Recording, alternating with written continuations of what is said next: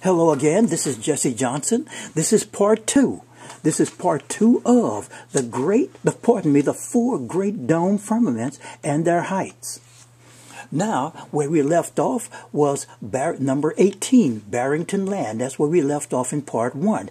If you have not seen part one, please do so now, because this will fill you in.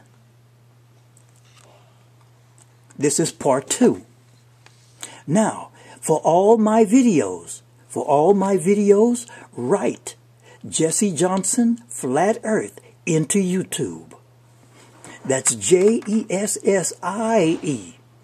Jesse Johnson Flat Earth into YouTube. And share this video, please. Share this video, all parts, 1, 2, and 3.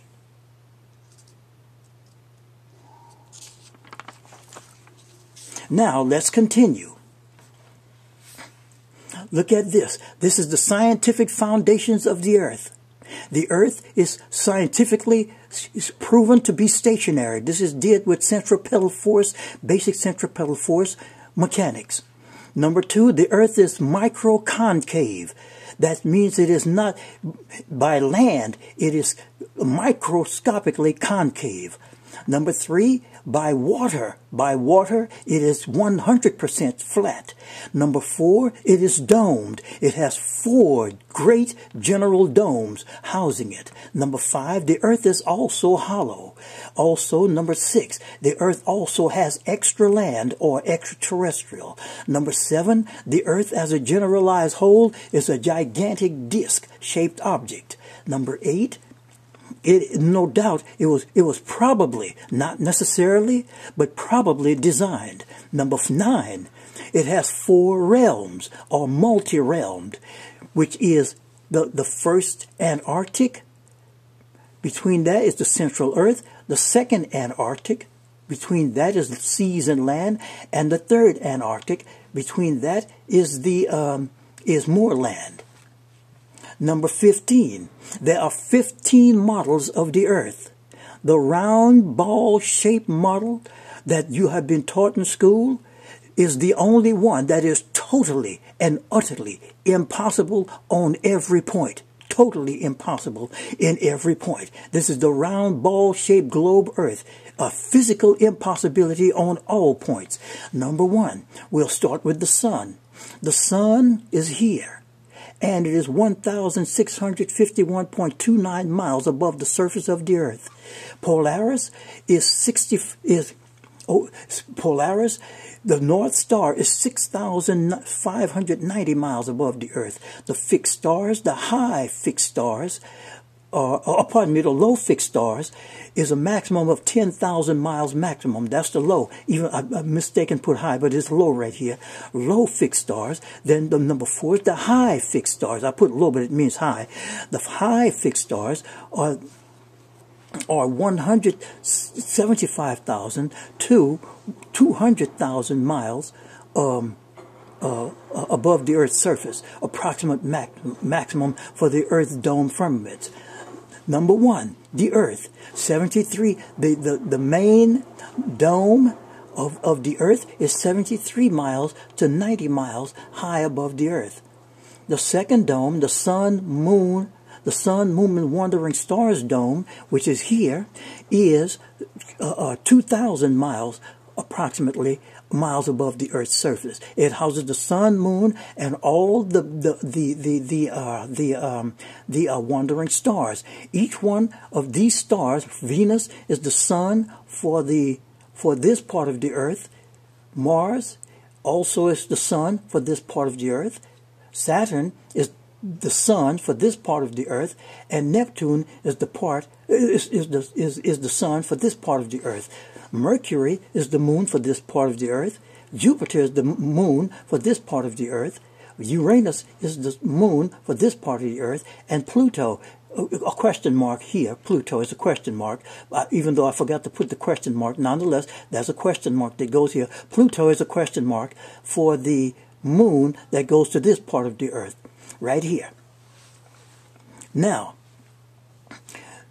along with all of this, there's Admiral Byrd. Admiral Byrd stated beyond the pole. This is beyond the pole, which is the third Antarctic. Beyond the pole, which is the third Antarctic.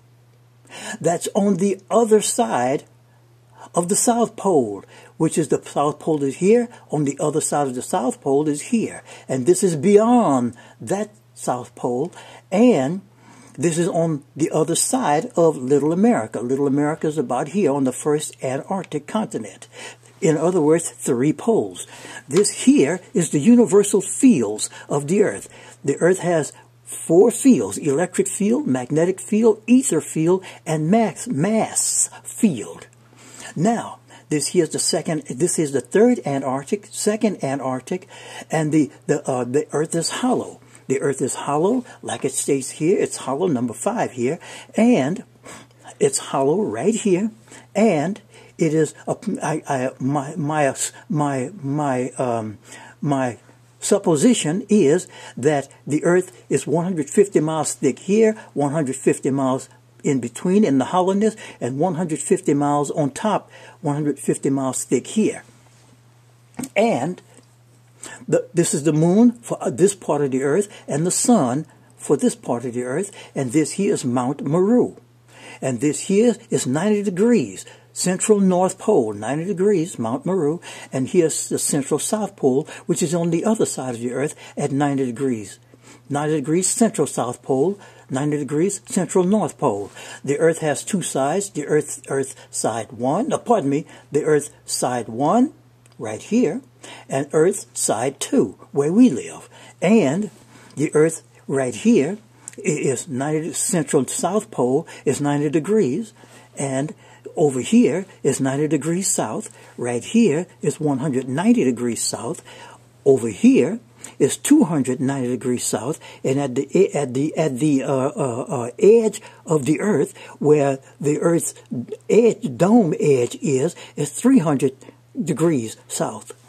And right inside the sun and the sun and the moon dome, which is the sun and moon dome right here. The sun and moon dome. This is the Mark Sargent, where it's yellow, where it's all yellow. This is the Mark Sargent primary Earth dome right here, which is approximately 74 miles on average height above the Earth. And this is the radius from the all Central South Pole and Central North Pole, from Mount Meru all the way to the first Antarctic is 12,450 miles. From the first Antarctic to the second Antarctic is 12,450 miles. And from the second Antarctic to the third Antarctic is 12,450 miles, roughly about 37,200 miles in radius. All of these added together, roughly about 37,200 miles in radius. The moon, our moon, is 1,550 to 1,600 miles above the Earth's surface right here. And this dome right here is the 2,000-mile high sun, moon, and wandering stars dome firmament right here. Right here. The 2,000-mile high, approximately average high sun, moon, wandering stars dome firmament. And inside the sun, the 2,000-mile high average sun, moon, wandering stars dome firmament is inert gases, because clouds can be seen inside or around the sun at times with the regular type camera, with the regular type zoom lens camera. So there's an inert gases inside of this what's its name? This 2,000-mile high sun, moon, wandering stars dome firmament. For some reason. And also inside of our Mark Sargent a primary Earth dome is also our gas, and since it is a physical impossibility for